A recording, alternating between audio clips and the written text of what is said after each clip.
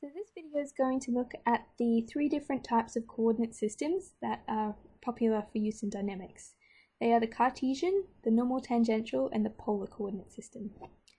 So we're going to start with the Cartesian one, which is probably the most familiar, which is this in 2D, the XY coordinate system. So typically X is your horizontal axis and Y is your vertical axis. So we have unit vectors that we use in all of the different coordinate systems. So for xy, we have the I unit vector, which tells you the component in the x direction. And in the y direction, we have the j unit vector.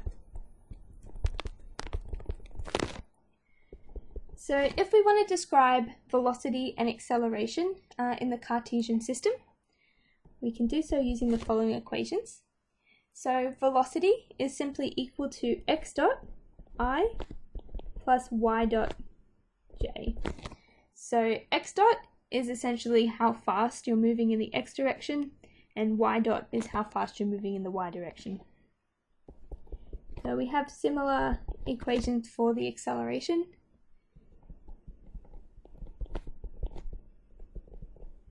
Like so.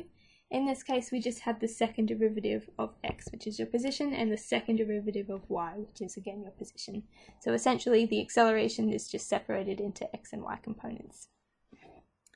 So we'll move on to the normal tangential coordinate system, which is probably unfamiliar. So this one is useful when you have something moving on a circular path. So anytime you see circular motion questions or something going around a bend, consider the normal tangential coordinate system.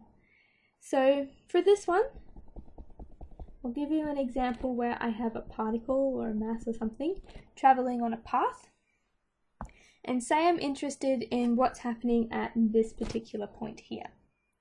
So when setting up my axes, that was a bit messy, I put the t direction as being in the direction of motion, so essentially where the velocity is going at that point. All right, and that's why it's called the tangential, because it's tangent to that path. The normal vector goes 90 degrees to that and toward the center of the circle. All right, so in this case, if this was a big circle here, its center would be somewhere out here.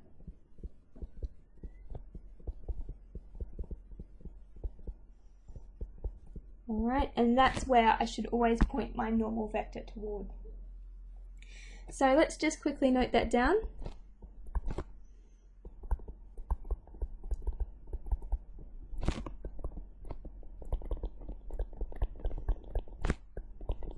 So t should be pointed in the direction of motion.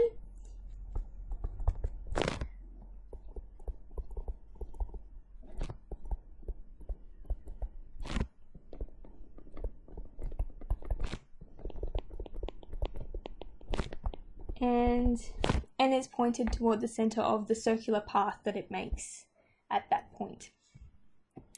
So again, we have unit vectors associated with this coordinate system.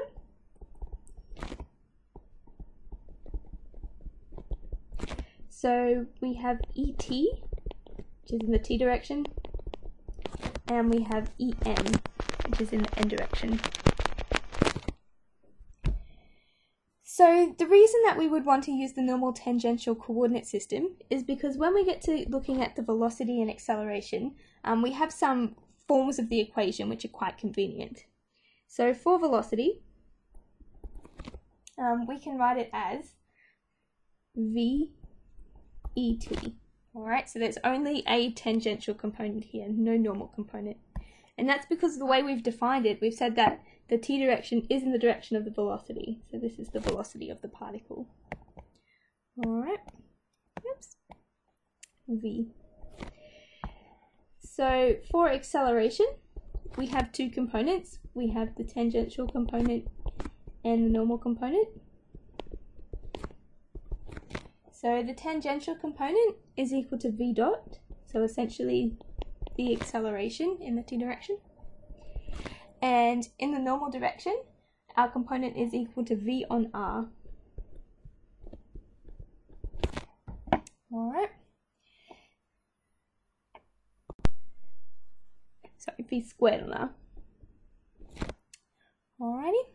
So in this case, v again is just the velocity of your particle or whatever it is, and r is the radius of the circle it's on. So in this case, this dimension here would be the radius. So as I said, this type of coordinate system is quite useful when you have something that's moving in a circular pattern or circular motion, just because you have this more convenient expression for its velocity and the radius of the path. So the last coordinate system is the polar one, and this is typically used for things that are rotating. So let's give an example where we have some kind of bar, and it's going to rotate. So if we were to set up a coordinate system on this, what we'd normally do is go like this. So r is going to be in the direction of the bar essentially, and theta is going to be 90 degrees to that. So this coordinate system is quite useful if, for example, your bar was able to extend, because then that extension would be completely in that r direction, and then theta would then measure the rotation, or the rate of rotation of that bar. So let me just quickly mark that in. Oops.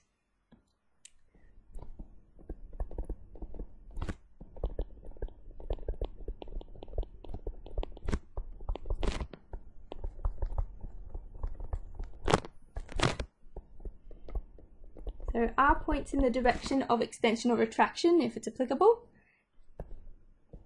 and theta measures the rotation.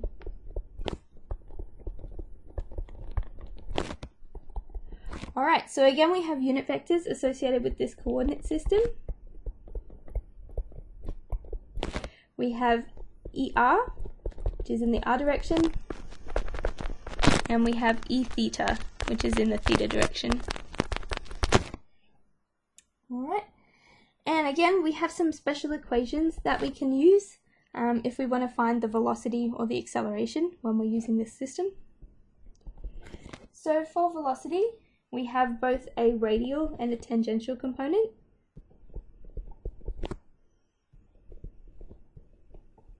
Sorry, not tangential, a theta component. So we can rewrite this as r dot ER plus r theta dot E theta. Alright, so in this case r here is how fast your point that you're measuring, so say you're measuring the point on the end of the bar, is moving away or toward our origin back here. And theta dot is how fast it's rotating itself. So similarly for acceleration, we have two components, and these can be written as,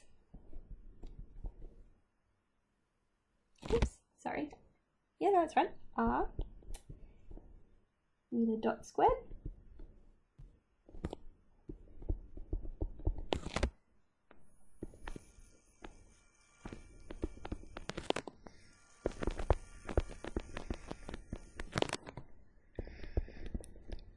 Alright, so it's r double dot minus r theta dot squared, and then r theta double dot to r dot theta dot E theta.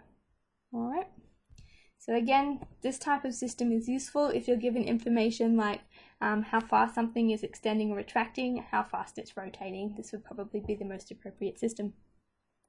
So that's all I've got about the coordinate systems. I'm going to complete a few different questions using each of them in the subsequent videos. See you there.